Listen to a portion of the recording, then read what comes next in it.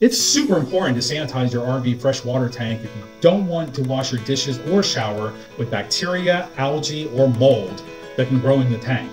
Trust me, you don't want that. You will want to sanitize your tank a couple of times a year and before your first camping trip after storing it for the winter. But there's one problem. How do you get the bleach into the tank? It's not as easy as it sounds. But don't worry, I have a secret hack that will make it a breeze. I'm going to reveal it to you later in this video. So stick around and let's have some fun. So as we prep the RV for de-winterizing, we need to sanitize the tank. The way we do that is we add bleach to the water system and let it sit overnight, and then we will drain it a couple times until it no longer smells bleach on there. Prior to doing this, whenever you're winterizing or sanitizing your water system, you want to make sure the bypass to your water heater is switched so that it's not filling that water heater up. So our bypass is actually behind our area here underneath the fridge.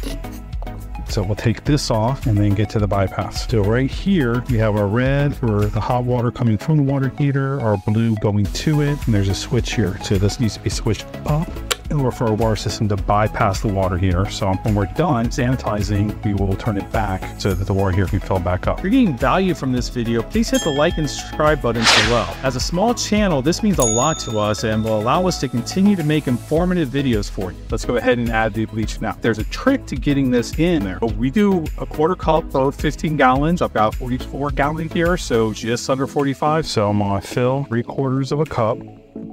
Right about there. That way to get it in with the tank fill here is to add the bleach directly to your hose, and then when we touch the hose, pouring the water in, we'll get it all in there. So we have the bleach in. We're gonna go ahead and hook it in. Attach our hose, and we'll turn our water on until it starts to overflow on the bottom.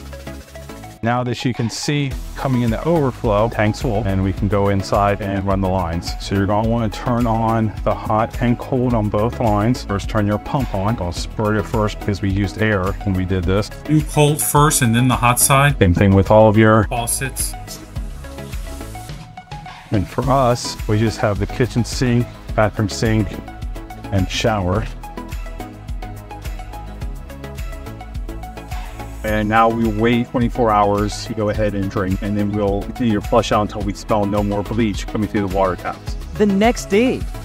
Welcome back. Let it sit for 24 hours and drained out, filling the tank back with fresh water. We'll run the water in the line, make sure that it flushes through there, and we'll probably have to dump it 2 or 3 times until we get all the smell of the bleach out. So I do that next. If you enjoyed this video, check out this one here or click on the playlist over here. Like and subscribe below so we can continue to make these awesome videos for you.